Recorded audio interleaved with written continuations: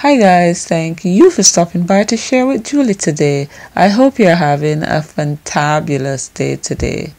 In this video, I am looking at a condition that is called leucorrhoea, which is really a discharge, a whitish or yellowish discharge from the vagina.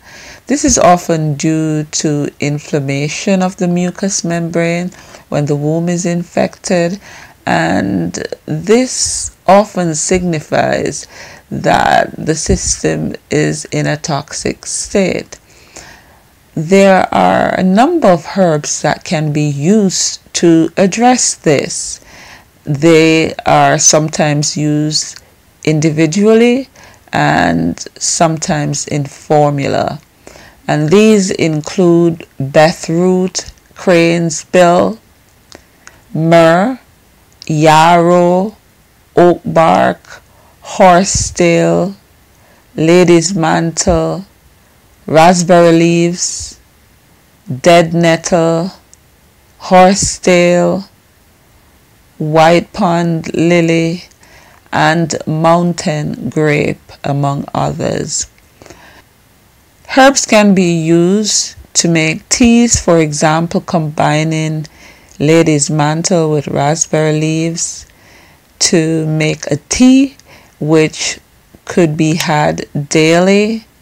Also, capsules and tablets can be made with herbs, and of course herbal formulas can be made to use as a vaginal douche.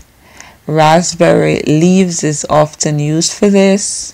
Also horsetail and of course other herbs like the yarrow can be used to make a douche, or the tea can be made and a tampon can be soaked, and that can be inserted in the vagina and worn for a period of time.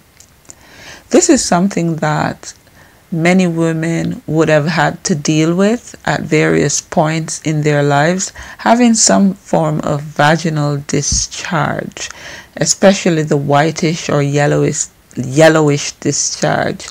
And so what we know is that this signifies toxicity of the system, and so it is not just important to use the herbs to bring about improvement, but to also change the diet.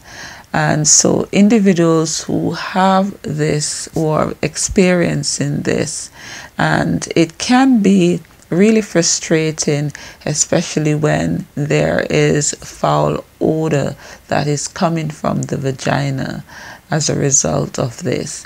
And it is reassuring to know, though, that the diet can play a part. And I would advise anyone who is dealing with this to also change the diet. Go for a period, hopefully long term, but even for a period of time in the short term, set yourself a schedule of maybe 2 months, 3 months, where you would have a diet of primarily fruits and vegetables, or that should be the majority of what you consume, along with, of course, using the herbs to bring about change. Anyway, guys, I hope you found this useful. Subscribe to my channel, like and share my videos. Don't forget, be the change you'd like to see in this world. Have a fantabulous day today. Ta-ta!